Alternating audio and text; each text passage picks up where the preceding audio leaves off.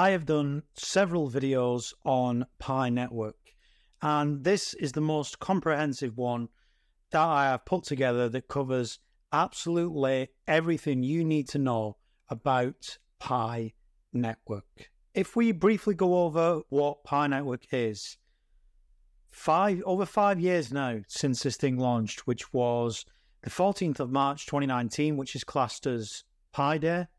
And the project was launched with the Pi mining app. So you have a phone and you go on the Pi Network app, you click a button, and then through that, you mine the cryptocurrency. On the 29th of December 2021, which is now over 2.5 years ago, its Pi enclosed mainnet was launched. On December 2022, a synthetic version of Pi was listed on several exchanges, including Huobi and XT.com. Pi Network made a statement explaining they do not endorse any Pi on any exchange, and the project is not yet in that phase. As of today, the coin has not been officially launched on any exchange. We also know that KYC requires holders, so know your customer, to complete a chat list to migrate to the enclosed network, the enclosed mainnet, which is where so many people have switched over to, and you can send and receive your Pi with other fellow pioneers that have migrated as well and complete the KYC process. As with Pi, though, there's always a lot of questions, and we're going to cover them all today. Now, in terms of tokenomics, this is hard to find. Usually when you go on a crypto website, it will have an overview of the project, i.e. how many tokens there are, what the release schedule is, how many holders there are of each, and there's not really anything on the main Pi website itself. This is the only thing I could find after going through various websites, and it states that there is 100 billion maximum supply of Pi coin, which will gradually be released as more participants join the network. 80% of the total supply has been allocated to the community, and the remaining 20% to the Pi team. That means 80 billion allocated to the community, 20% to the Pi team. 65% for mining, so 65 billion are for mining rewards, 10 billion for ecosystem expansion, and 5% for exchanges, so that's around 5 billion tokens. And the way you work out the price of a particular token is the market cap equals the price times by the number of coins in circulation, which gives the market cap. And if we look at what this synthetic version that they mentioned before in that article, it is showing that the price, I don't know how they've come to this particular figure, is $41, spiking on a couple of announcements of potentially it being released. And this is all we've got. How actual realistic this is in terms of, is this the actual price? It shows on these websites. I don't think you can actually buy it. You can see the depth. The volume, it says 140,000. I don't think you can potentially buy it. I think it's just an IOU. And if you're wondering what that is, and if you're wondering how to sell your Pi at the moment, I'm going to go through that in a slide in a sec. So, this was a tweet released at the end of last year, and this is basically saying, as of the 25th of September, the Pi network has migrated 2.27 billion Pi to $3.3 million Pi wallets. On average, that's 688 Pi per wallet. Currently, 1.4 billion plus 1.4 billion plus Pi is locked up for long-term Pi holdings. So if you think the average people there that have migrated have around 668 Pi in their wallet.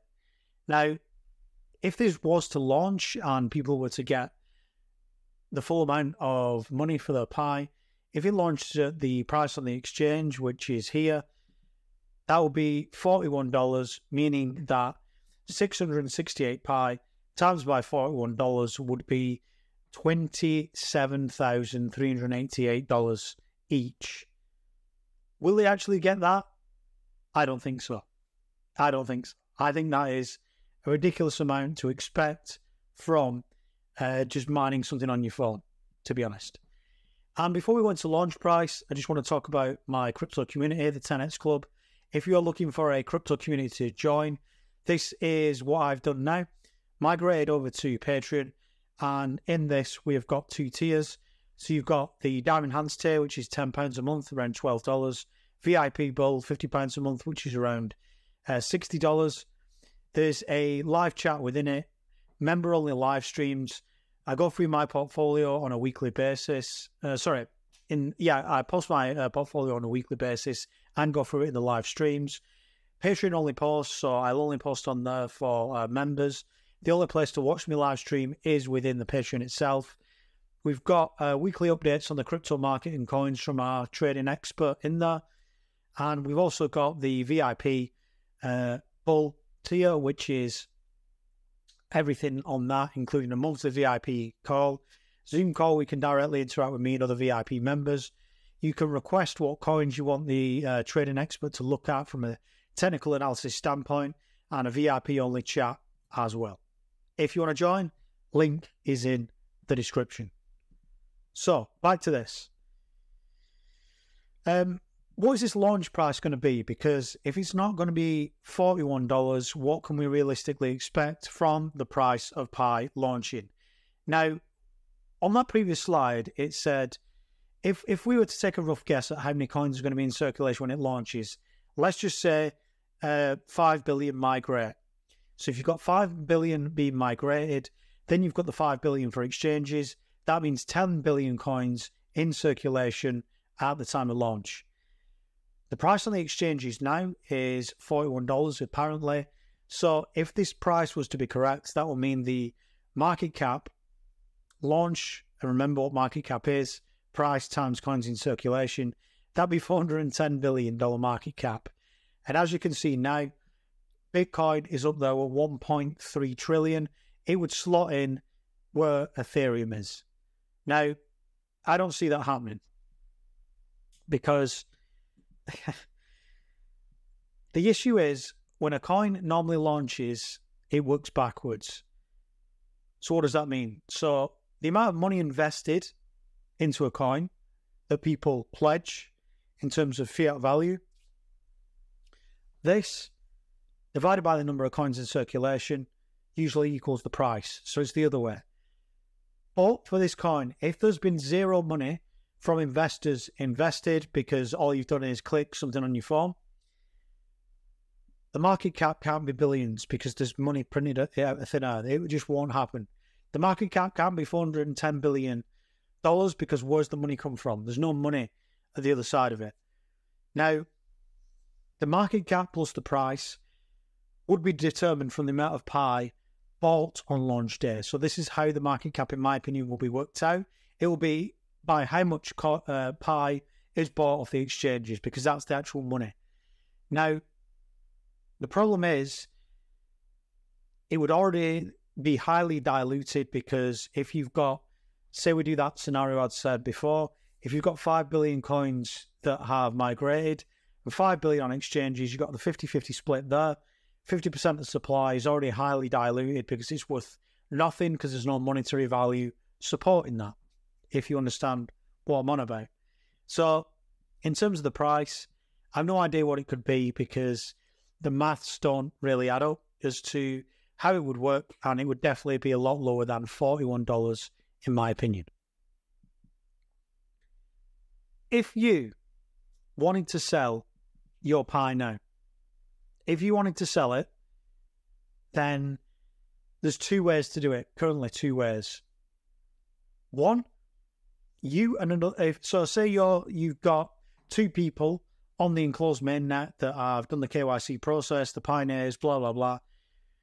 Then they can come to some sort of arrangement on a message board, whether it's a Reddit or a Telegram, and one can say to the other, "I will sell X amount of Pi for either cash that the other person has or a gift card, for example, send it to the enclosed mainnet, and then, you know, one person may pay $100 for, let's just say, 100 coins, 100 Pi, okay?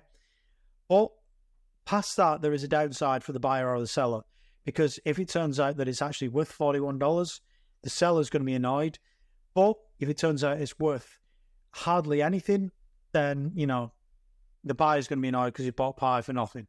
So there's two ways it can work with that. The next one is an IOU, contract or a deal, where it's a handshake or something that is, you know, written out. I don't know how legal you could make it with Pi. And one person would basically say to the other, I will sell you this amount of Pi, X amount of Pi when it launches for X amount of money here now. And again, there's a downside with that. So this person is not actually sending it yet. He's basically saying, when it does launch, I will sell it to you. And the price has already been agreed and the price has been paid already. But again, there's a downside for the buyer and there's a downside for the seller, because one is going to be shortchanged if it's nowhere near the figure that they agreed on for the price per the Pi. And you don't want to feel like this guy. So if you don't know who this is a guy who bought a couple of pizzas for 10,000 Bitcoin. And maybe his kids disowned him because they found out that he spent $368 million. Oh, no, it'll be even more now. On the article, it said $360 million. Bitcoin now is obviously 70K. So this guy's nearly spent $1 billion, $700 million on a pizza. So don't be that guy. And I'm sure no one would. I don't think Pi Network will go that high, to be honest. Now, the next question is, when does it launch? They have specifically said that they want to launch in 2024, and they've suggested some goals, which are 15 million pioneers passing the KYC checks, 10 million pioneers migrating to the beta mainnet, 100 mainnet-ready apps. And what is interesting as well is here, there's prerequisites for them launching. So one, the team underscored the need to complete all crucial technological, product, business, and legal preparations. Why they need to do that and they've still not done that after 5 years is beyond me. We've seen Richard Hart in the time that Pi Network has actually come to be. Richard Hart has launched Hex, done like a ridiculous gain for 40,000% gain, gone through one bull market, then launched two other cryptocurrencies, PulseX and PulseChain, seen them go up, get billions and billions of donations, get sued by the SEC, and Pi is still not launched. So I don't know why it takes so long for them to, do all this. The second one is decentralization milestones. A central goal is the acquisition of 15 million KYC verified users and the migration of over 10 million pioneers to the mainnet blockchain. Additionally, the development of at least 100 high-quality, diverse utilities and applications is critical. Now, the third one, optimal external conditions.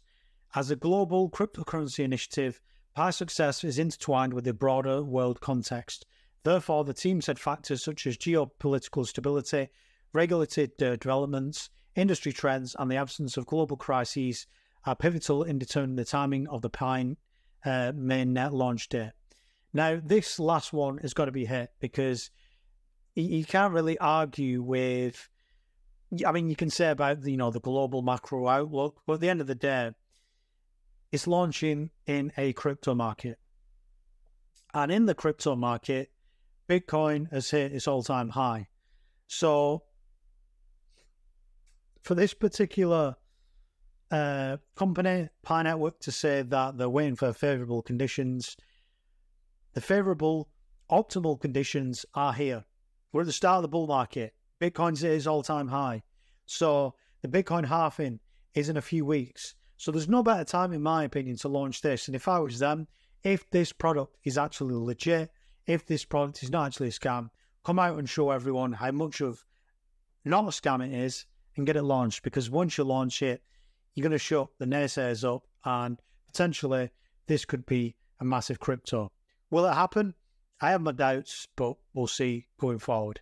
If you do like my content, please subscribe to the channel, like the video, and I'll see you all very soon.